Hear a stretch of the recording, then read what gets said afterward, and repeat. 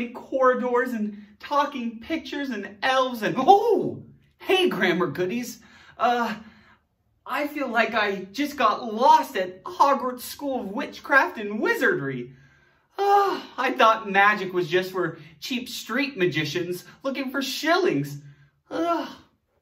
Luckily, I have the word of the week brew to get us going. So, do you want your word of the week or like what?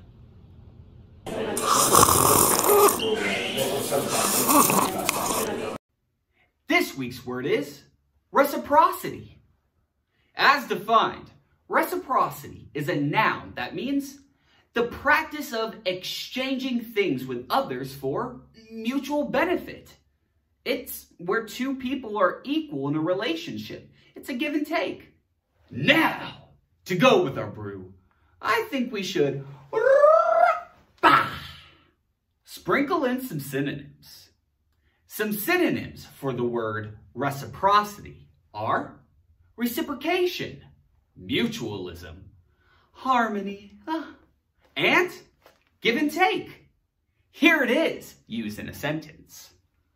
My tarot cards inform me that my previous relationship ended because there was no reciprocity.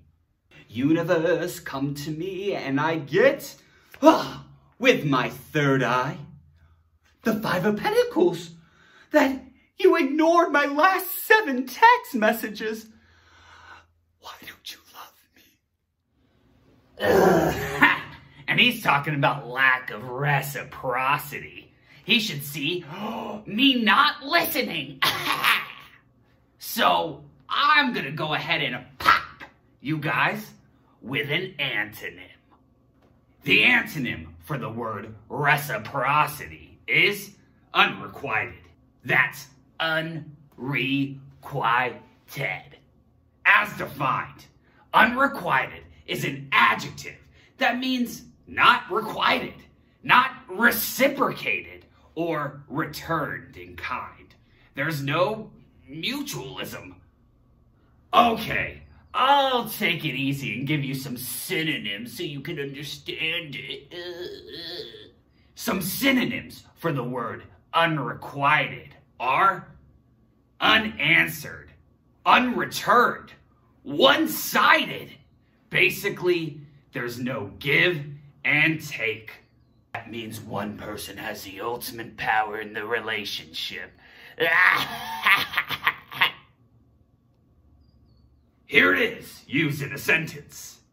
She gave him all of her love, but sadly, it was an unrequited love. Jennifer, girl, it's gonna be okay. You don't need him. He never gave you anything.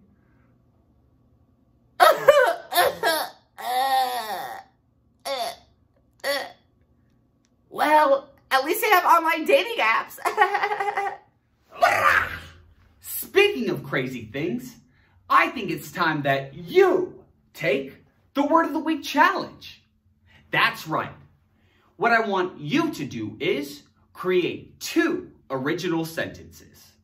One should use the word reciprocity in it. The second sentence should use the word unrequited in it.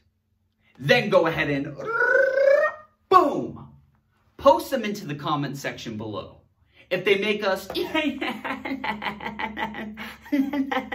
laugh and they use the words correctly, we'll go ahead and give you a shout out in an upcoming episode. Can't get enough general grammar?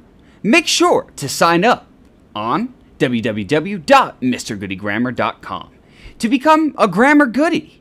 There, you'll receive extended episodes, guided notes, worksheets, PowerPoints, quizzes, and so much more. Also, follow us doing Whoa Wednesday live streams on Facebook, random dances on TikTok, and handing out grammar challenges on Instagram. With all these resources, you can't help but have the best time learning about English grammar. Whoa! Aw, shucks, grammar goodies. That's it for today. My name is Mr. Goodie Grammar. Thank you so much for dropping by General Grammar. And comma, in. Anytime. I'll see ya.